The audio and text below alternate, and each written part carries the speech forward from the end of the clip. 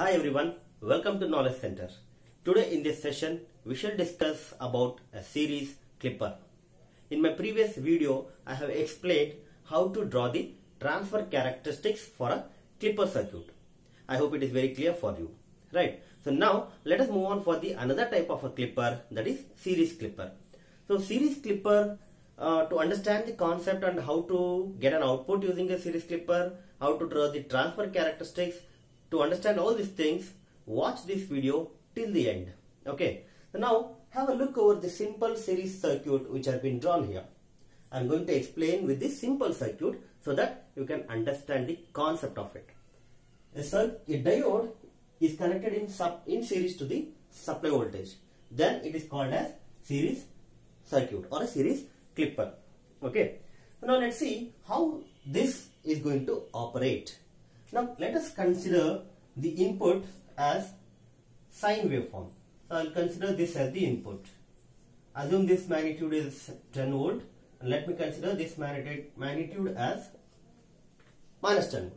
So here V in, that is input supply, is given to anode terminal of the diode and cathode is connected to the, from the cathode I am taking an output. Okay. And here let us consider this diode is of ideal. So let us assume that diode is an ideal diode. It does not have any losses in it. Okay. So when we can say that you need to find again a condition at which diode will get turned on and off. So we can say that diode is on if input is greater than the cathode. Means if anode is having higher potential than the cathode. Now what is that voltage we have at cathode? I don't have any source here. We are not given any supply here. So the cathode terminal will have 0. It is almost grounded over there. So whenever this input is greater than 0, because input is given to anode, so whenever input is greater than 0, then it is going to be turned on. It will be in a forward bias. So I can write that diode is on if Vin is greater than or equal to 0. Now, if it reverse, if Vin is less than 0, then diode is going to be off. So this is what you need to identify first. So after getting this condition, we can plot the output. So how to get the output now? We can easily say that what happens if diode is on, and we need to write that what happens if diode is off. So if diode is on, what would be the output? So just look into this. If diode is on, it is conducting and current will be flowing like this. So we get output across this resistance R. So let me name this resistance as R. Okay. So we can say here the output V out. We can apply a KVL and obtain the output equation. So let me write that KVL expression here. So let us write the KVL expression. So what you can say, minus to plus. So it is plus V in. This is anode to cathode or plus to minus. So minus the voltage across the diode is 0 because it is an ideal diode. So the voltage drop will be 0. Then resistance, let me consider again the voltage drop here. Ideal conditions I am considering. So here also we can assume that plus to minus is minus and voltage drop is also 0. Generally it will be I into R, but I assume that there is ideal, so I will neglect it. So let me take this as 0 for ideal conditions. Practically it won't be 0, right? Then or we get IR is equal to, let us not neglect it, let us not consider it as 0. Here what we are getting, the same we get it as an output. So let me write it as minus V out. And that's it. That's the thing what we have here.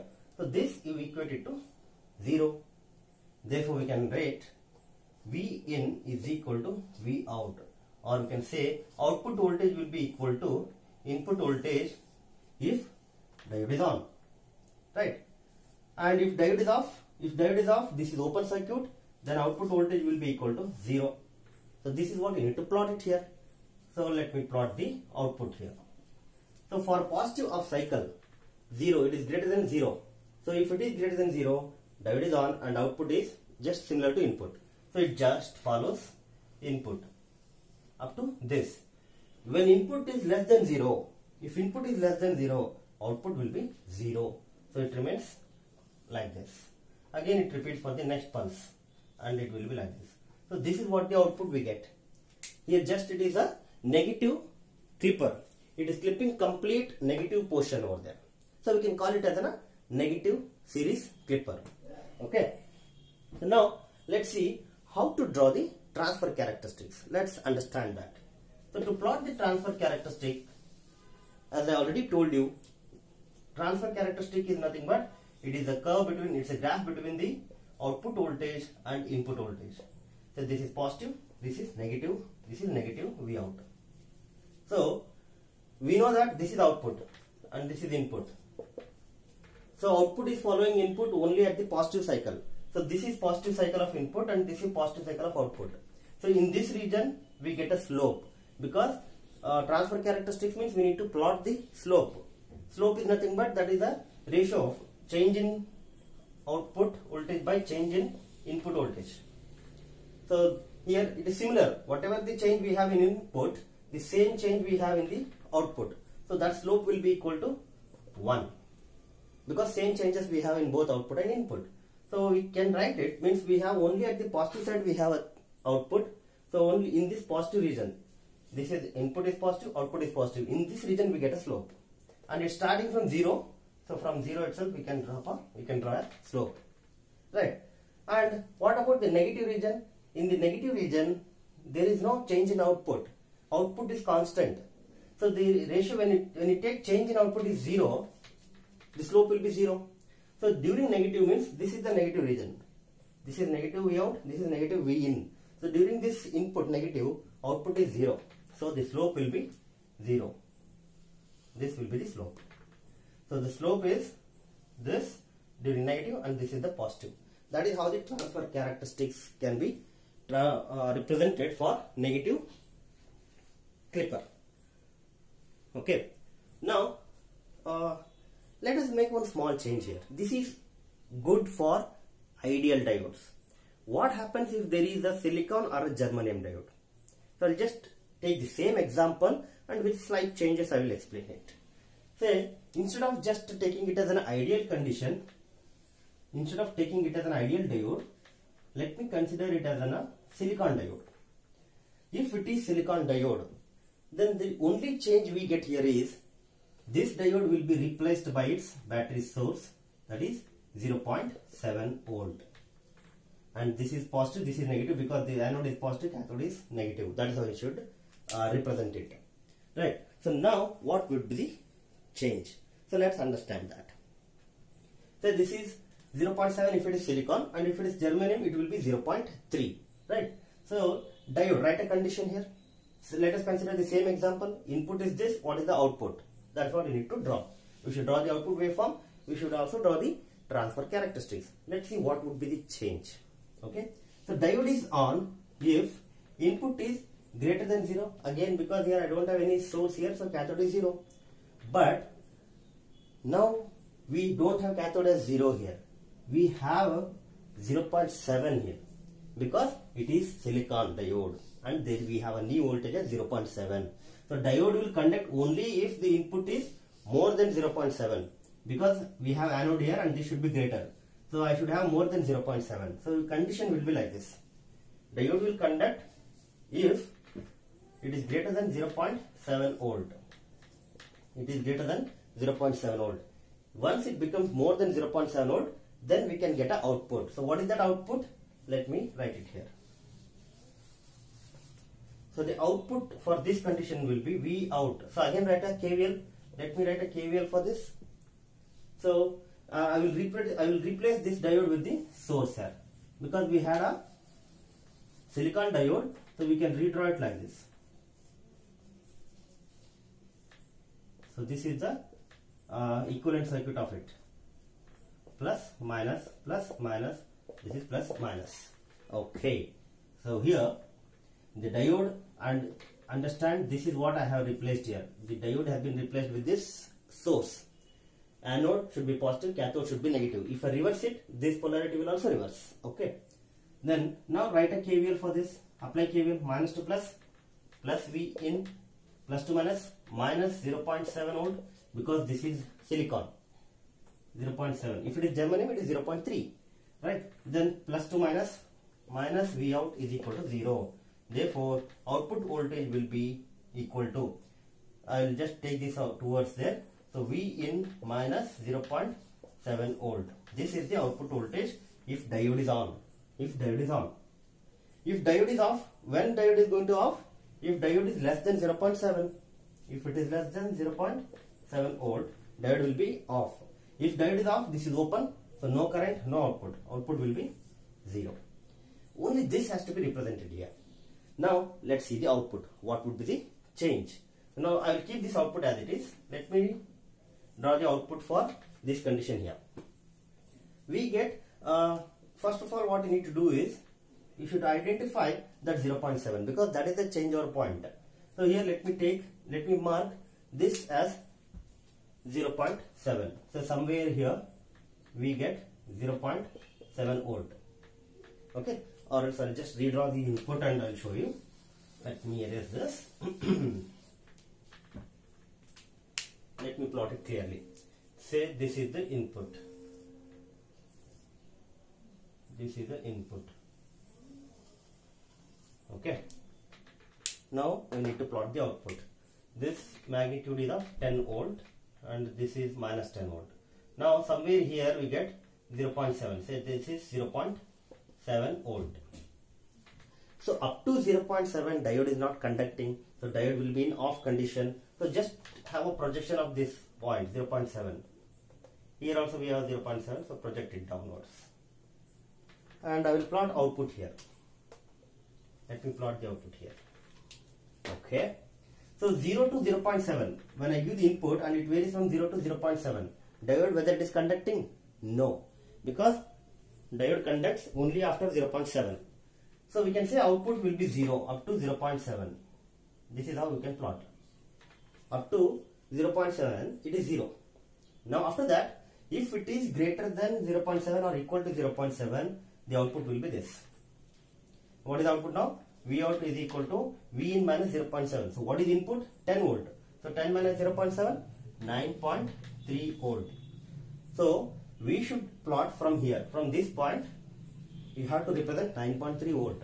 So it is just following the input but less than, exactly not V in because we have a minus 0.7. So just this picture has to be represented here. Up to this. Now this magnitude is going to be 9.3, not 10. We lost that 0.7 because it is silicon, right? And then when it comes at this point, say when it comes at this point and this is the 0 point, see there is a difference here. This is 0, this is 0.7. So from 0.7, if it is less than 0.7, again output is 0. So it is going to be 0. So we got this as the picture. That is the slight difference between the ideal and the practical diode. If it was ideal, complete positive cycle would have been obtained here. Because of the practical, we got that loss here. 0.7, 0.7, it is off. Right?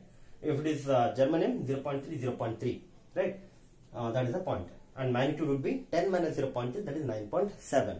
That is the difference. So now what happens with the negative cycle? When we give the negative cycle, it's a positive, diode will not conduct. So it will be off. How long? It will be in off condition until and unless it get another 0.7, not 0. So up to this it will be off. So once again you get this same picture like this. Okay. This is what the difference between the ideal and the practical diode output. So now I hope it's very clear. I hope this is clear. Now let me tell you what is the positive clipper. So this is about the negative clipper. It is clipping the negative portion of our input. So it is a negative clipper. If you want to get a positive clipper, only one small change. Just reverse this diode. Means if you apply the diode like this and you analyze it, I am not going to explain this because I just want to make you to work on it. Minus, plus. Now what happens? Diode will conduct during negative cycle, but it won't conduct during positive cycle. So positive voltage will be clipped, negative voltage we get as an output. That is about positive clipper. I hope it is clear about the series clipper and a positive clipper, how to analyze it. Okay. And let me tell you one more thing. Let us draw the transfer characteristics of this. Okay. That is the only thing we left out. So let me tell you how to draw the transfer characteristics of this point. If it is a series clipper, let me tell you the easiest way. Say, take this V in and this is minus V in, V out and minus V out. Okay, we have output at the positive side, not at the negative side. So at the negative side, there is no change in the output. So if there is no change, there is constant, means the slope will be 0. Okay, so it's very sure that the slope is going to be 0 in the negative side, right? But from where we are going to start it? Are you going to start it at this 0? No, because our output is not obtained at 0. We are getting this output at 0.7 volt. So you should highlight that point first. So this is 0. So somewhere at positive 0.7. This is positive 0.7, right? So somewhere here we will have a, say this is 0.7. So this is what we have, 0.7 here. So first note down that point, 0.7 volt. This is the 0.7. So after 0.7, before that 0.7, what we have? Diode is off. If diode is off, no output. So we get no change in this. Slope will be 0. Once you cross 0.7, it is just following the input, but not exactly, because input is 10, but the output is 9.3. If it was same variation, then you could have got one straight line like this. The slope would be 1. But now slope is not 1, because slope is output, change in output by change in input, right? So output and input are not having the same change. If input is changed to 10, output is changed to 9.3. So there is a difference. So slope will not be 1. That is the point you need to understand. So you will get a slope, but not a straight line. It will be slightly less than that. So somewhere you can just represent it like this. So this would be the transfer characteristics for this circuit. Okay. So here, one thing you need to understand, from where we are getting output. If you are getting from 0, you started from 0. But I am getting it from 0.7. So you have to start it from 0.7. Right. And if it is both outputs are same, input outputs are same, then you could have got a straight slope, inclined one. But it is less than the input, so slightly take it in this direction. This is the transfer function or transfer characteristics for given circuit. I hope you understood the concept of series clipper, how to analyze it, how to understand it. So in next video, let me tell you one more concept about the series clipper. That is, what happens if I include a source in series to that. So if I include a source over there, there will be a difference. There will be a change in the output. So that we shall discuss in the next video. If this is clear, if this video is clear for you, just like it, comment on it and share among your friends. Thank you.